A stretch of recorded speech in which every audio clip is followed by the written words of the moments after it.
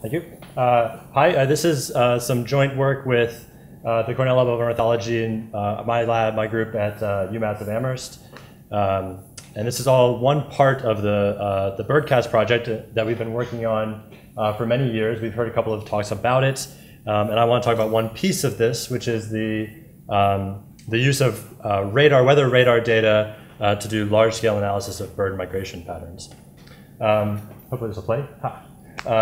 So this weather radar is actually an incredibly information-rich data set that's now been available. We have like 20 years, 30 years of historical records of weather radar now, weather data available now. And it's been used in a lot of different studies in the past, but mostly only on very small-scale studies of like a single species and a single site somewhere around the country. And this is largely because it's an incredibly difficult data set to work with.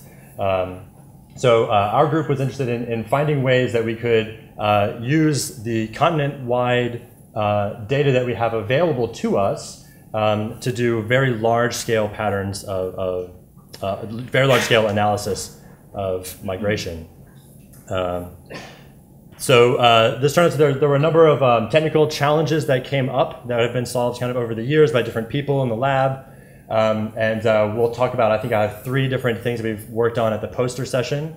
One of the big challenges was kind of trying to find ways to take humans out of the loop in processing the radar data. So we've had some automatic classification for detecting migration events in the radar data.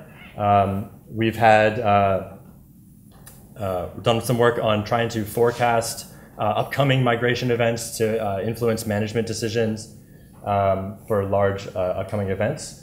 And I also have some results on the biological side of things, some of the analysis we've already done, although I think we've really only kind of scratched the very tip of the potential that's there in this data. I'm also very happy to talk about the data itself and some of the tools that we've developed.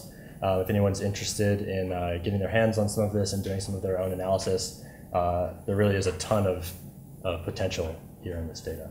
So thank you.